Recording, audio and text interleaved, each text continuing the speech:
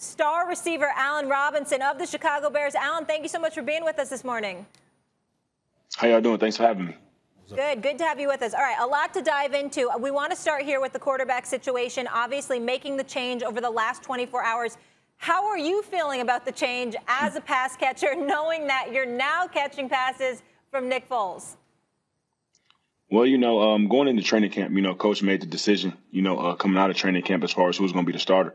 So for us, we believe in Coach Nagy. We always have, so whatever decision he make, as a team, we support it. We're going to rock with it. We're going to make best of the situation. Again, we started 2 games down, in the fourth quarter, man, but to pull those out. And, right now we're sitting at 3-0. So we're just trying to continue to get better each and every week, man, and try to make this offense go. You know what? We look at the team. First of all, appreciate you being on the show, bro. We look at this team right now. You're 3-0. Obviously, everybody believes in the defense, but y'all struggled a little bit last year. And we know that Trubisky was in the eye of the storm in that regard. So much was made, speculatively, I might add, about the effect that the inconsistencies on the offensive side of the ball, particularly because of the quarterback, was having on this team. Was that overblown? Is that overblown? Or is it something that no longer is a concern for y'all because it's Nick Foles and we're moving on up from here? At the end of the day, it's never on one person, no matter what the circumstances are. It's always plays that we leave out there as a unit, up front, O-line, receivers, backs, and all that, So, again, throughout this whole course of this offseason, we've been trying to, reconfine and re-energize this offense and figure out how we can be the best that we can be. So right now, Nick came into the game last week. We were able to make some plays. We were able to push the ball down the field a little bit, and then Coach came out and made that decision, and this week we're trying to just pick up where we left off at. But in terms of the athlete eyeball test, you hear players talk about other players, that guy's a baller, that guy's not. And I understand your kind of team-oriented answers. But the Bears have had the worst luck trying to draft and develop quarterbacks. My whole lifetime, I'm 47. They never seem to get that right. And in Nick Foles, you have a guy who some people see as just, he has this special ability in crunch time. But I see a dude who balled at Arizona, who balled with the Eagles, who balled with the Eagles again when he had a chance.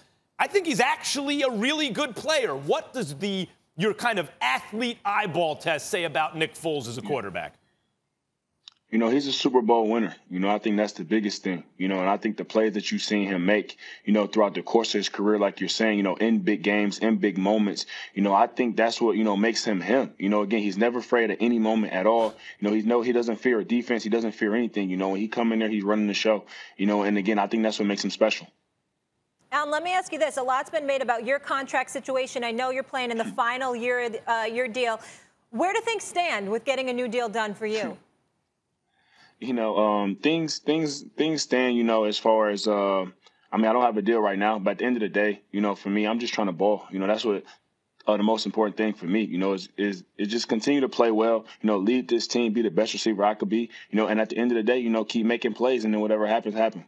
Man, I don't have no questions for you. All I got is a statement. Keep that attitude and keep doing what you're doing. Get your money. Get your money. I appreciate that. No damn question. Get that man his money. Pay him. The NFC North got now more interesting with the addition of Nick Foles to me with you guys, because you've had a defense and you've had some interesting pieces, and people were even whispering the Bears might represent the NFC a couple years ago in the Super Bowl, and then Nick Foles got to Soldier Field and did his thing and elevated them. Considering the way the Packers are playing, the Vikings have started out slow, but you can see on paper they got a good team. What are your thoughts about your division right now?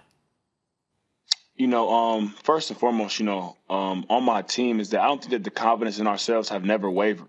Again, in the last 2 seasons prior to this year, we had 120 games. We know that we got the players in the locker room, to get to the playoffs, to win our division. And we know we have that, and then this year starting off 3-0, we want to just continue to do, what we do. But at the end of the day, the most important thing for us is to win a division, and we feel like we can do that.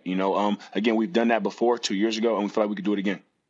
All right, looking forward to watching you guys against the Colts. That should be interesting. Phillip Rivers trying to make it 4-0. Allen Robinson, thank you for the time today, sir. Appreciate it. Thank you guys for having me. Yeah, thanks so much. All right, I want to stay with this subject, guys. Tell me this. Obviously, we keep saying the record. Bears are 3-0. We got a bunch of teams that are like your Steelers, Stephen A. Are you buying this team, though, to actually make a run and do something? I'm buying them because I think that Minnesota has struggled. I think we've learned a lot more about Kirk Cousins. I think that we look at Matt Patricia, and I know they just won a game, but the bottom line is we don't believe in the Detroit Lions. We just don't. I mean, they're perpetual losers, and he hasn't changed that mantra about them at all. When it comes down to Chicago, the weather's going to get uglier and nastier. And as a result, you're not going to see prolific offenses coming into Soldier Field. Crowd or no crowd, is going to be about that defense. And I think if you have a quarterback that's capable of making plays for you and keeping you in the game by minimizing the mistakes, I think that makes Chicago formidable, particularly as the season wanes and inclement weather sort of invades the National Football League. That's why I believe that they're going to their defense and the fact that they're not going to have a mistake-prone offense. I think the combination of the two things helps them. If it wasn't for Aaron Rodgers showing that he's still Aaron Rodgers, I would like the Bears now that they have Foles. What I asked Allen Robinson, I'll go back to that. If you took the Bears a couple years ago, when Nick Foles beat them on the road, remember the Eagles weren't going to make the playoffs. Then Carson Wentz gets hurt, and then Nick Foles galvanizes, as you always say, the team. They make the playoffs. They go to Soldier Field. The Bears are one of the favorites come out of the NFC and beat them. And then they go to New Orleans and almost beat the Saints, right? If you put Nick Foles on that Bears team, maybe they do make the Super Bowl that year. So I like the Bears a lot with Nick Foles at quarterback right now. I think the real question, as Stephen A. pointed out yesterday and today, will he physically hold up till the end of the season? Ideally, this happens in week 10 or week 12. No question. I viewed Nick Foles as coming in after week 9 or 10 and taking over. I think this is entirely too early for him from a durability that standpoint. shoulder and clavicle are the issue. Thanks for watching ESPN on YouTube. For live streaming sports and premium content, subscribe to ESPN+.